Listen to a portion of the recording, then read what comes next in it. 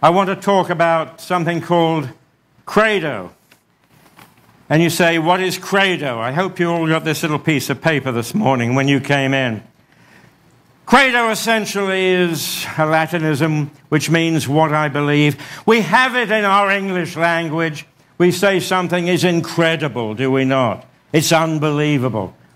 Credible, credulity.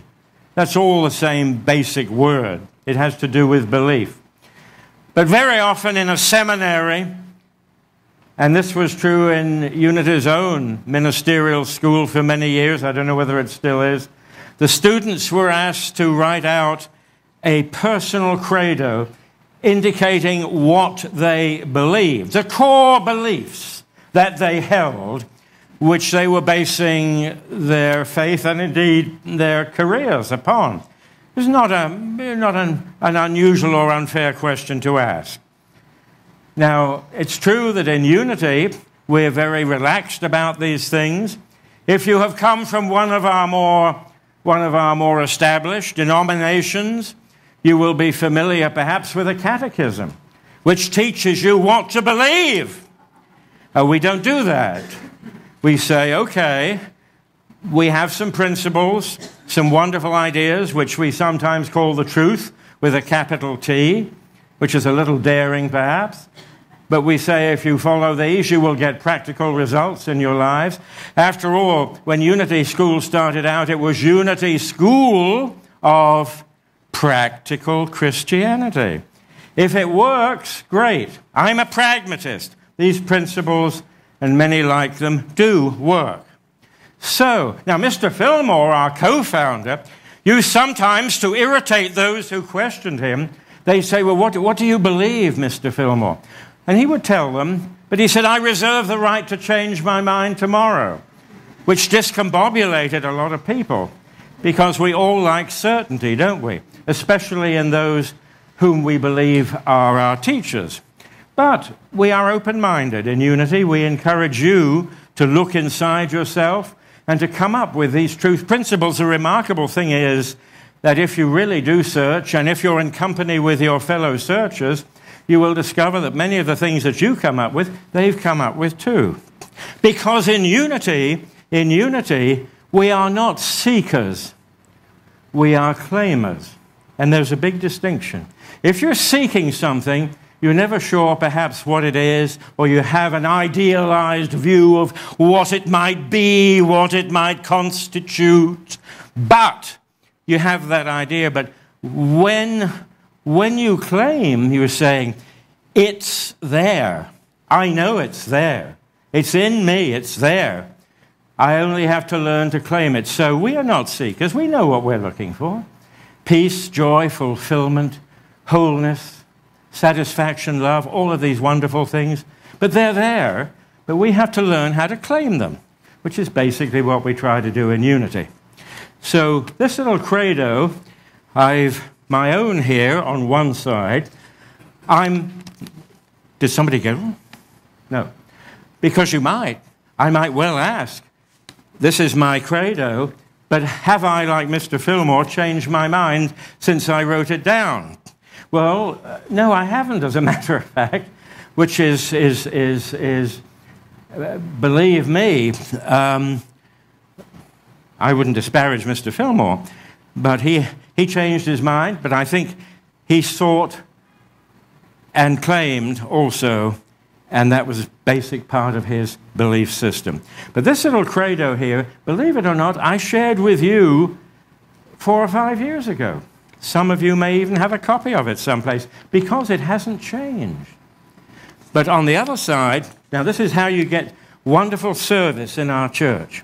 Where else can you come to church and get something in return like this, something to take home with you? Isn't that great?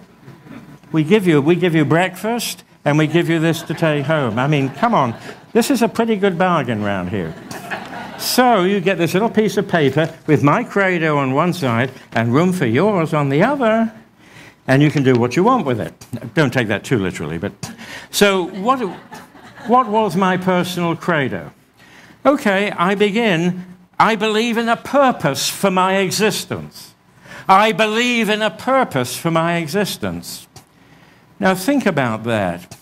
Think about that. Do the animals we see in the field, up the trees, in the air, do they believe in a purpose for their existence? They're driven primarily, we assume, by instinct. They don't self-reflect. We are the creatures that self-reflect, what the Greeks called zoon logoi, the creature with the word, the creature that thinks and reflects. There was in 17th century France, here we go back to glottal stops again, I certainly hope we don't.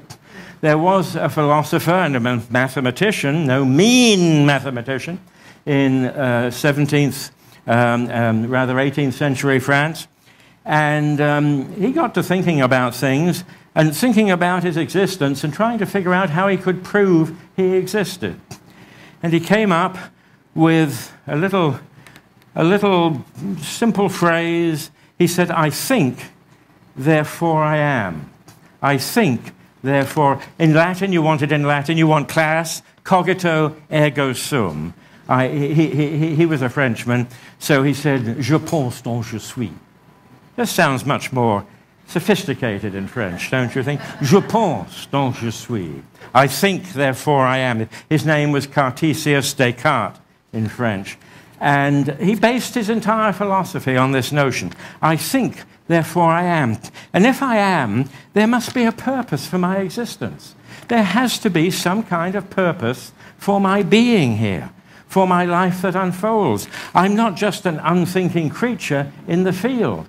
And because there is a purpose for my existence, I may be driven to ask what that really is and to pursue notions of how my sense of purpose may help me to understand what spiritual growth really is.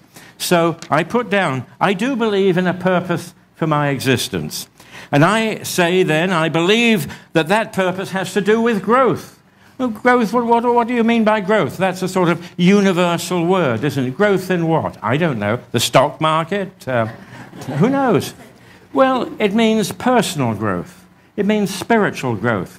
We have the capacity to find these remarkable strengths and powers within us that are the very foundation and basis of what we are and what we were created to be. That's the astounding realization. Once we've acknowledged a purpose for our existence, we acknowledge that that purpose has to do with our growth in understanding. And that realization unites us to the forward movement of creation, because creation is constant transformation. It is growth. It is movement from one stage of existence to another. And we are indubitably and inevitably and eternally, choose whichever one they like, a part of that process. I don't like the word process. It begins to make us sound like a piece of cheese. But we are part of that movement. So, I believe that purpose has to do with growth. I believe that God is one, and that one is intelligent life. The eternal cosmos, that is God to me. God has never been an anthropomorphic figure for me. I'm sorry to keep knocking you with these Greek words, but they crop up in theology. Anthropos, man, morphe, form. I don't believe in a God in human form. I never did. I couldn't bring myself to do so. But that's partly because nobody ever took me to church when I was a kid. But I could never get my head around the notion that there was a super-terrestrial person. The image and likeness that we may share with God is that of intelligent purpose. Intelligent purpose. The realization that we are part of infinite life. I'm a monist in philosophy, I've told you that, and that doesn't mean anything to most people, I realize, but I believe there is only one, and that one is, to use synonyms, intelligence, life, whatever, but we are always a part of it. Can we explain how or why? Well, spiritual growth moves us into a greater understanding of those possibilities. I say I believe that I am an expression of that one. And this is something else that I believe, that God needs me through whom to express. Now that sounds to some people virtually blasphemous. Oh no, we need God.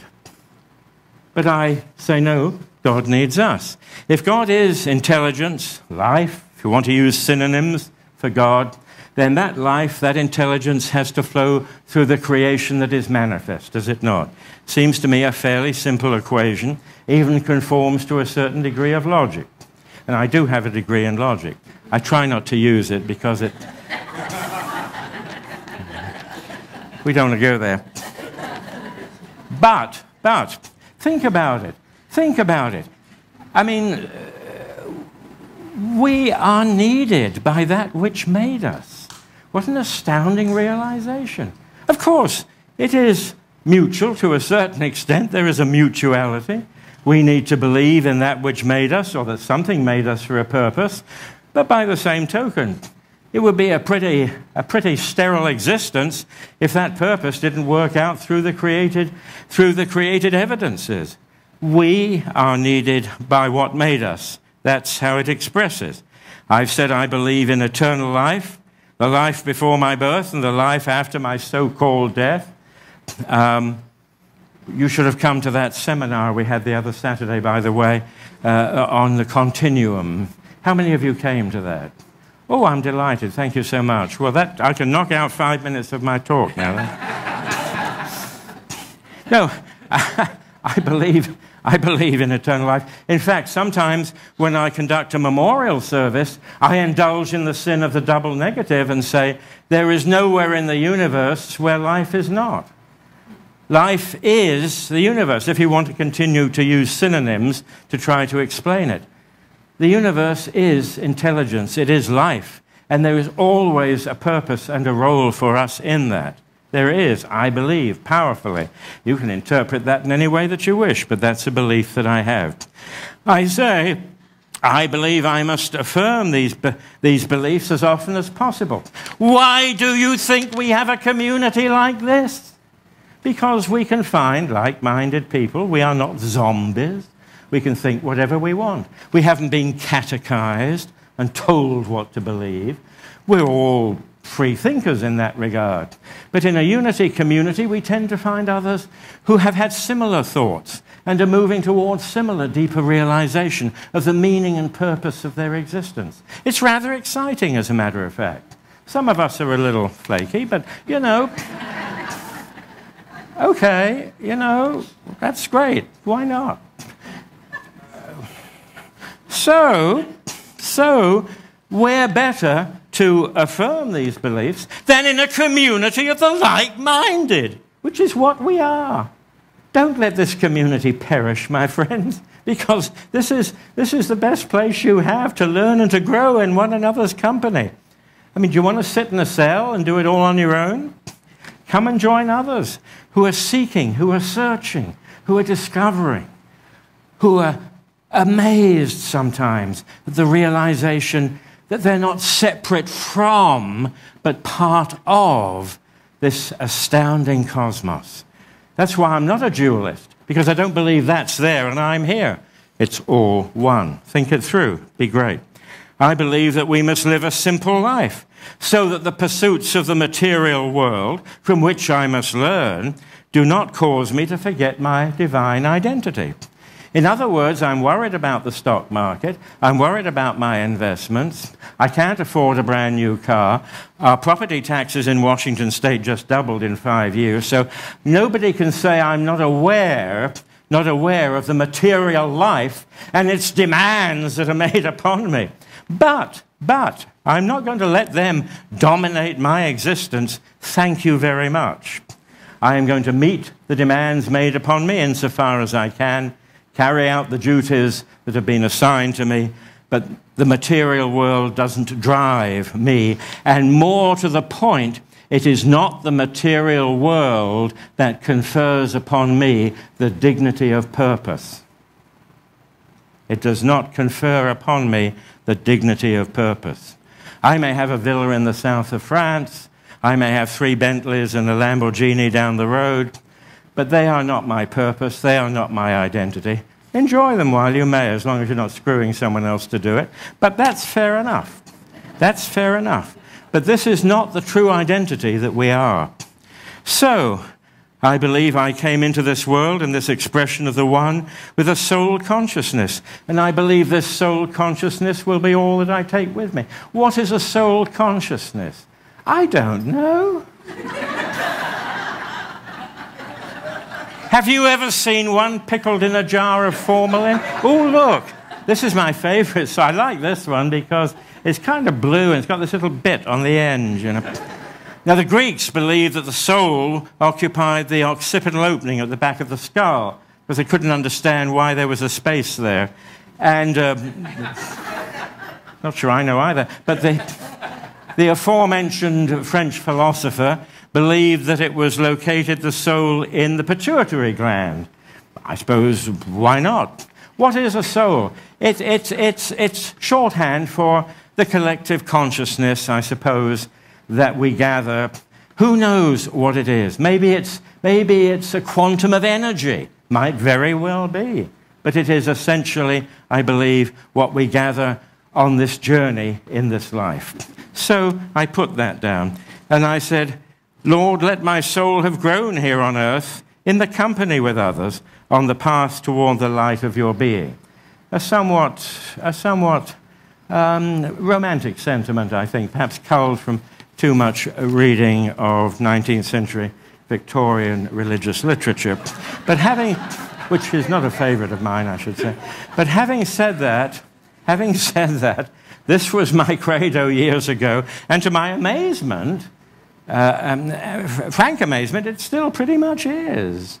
So, write your own. It can be one word, it can be one line. You can fill the entire back of this piece of paper so generously given to you this morning.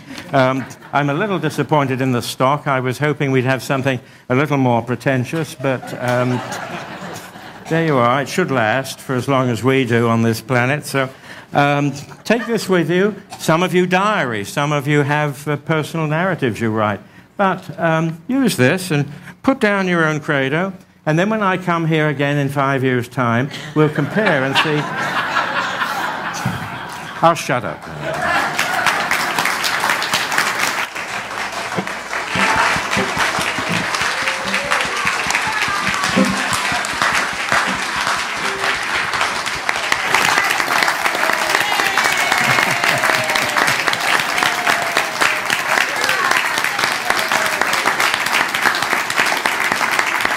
One thing I've always had in this church is fun. You know, the biggest thing that troubles me, now I'm going to ruin everybody. The biggest thing that troubles me in church, I've sat here on 3 occasions in this seat.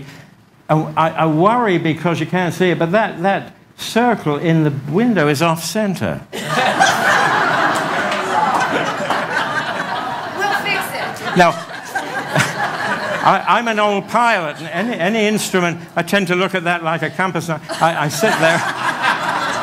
So just edge it over. Maybe the guy who put it in was having a bad day, but maybe you could edge it over. We haven't done it in 5 years. But you see, it might have deep symbolic significance that I have missed, which is really what worries me. Maybe it was put there by the Knights Templar or something. I don't.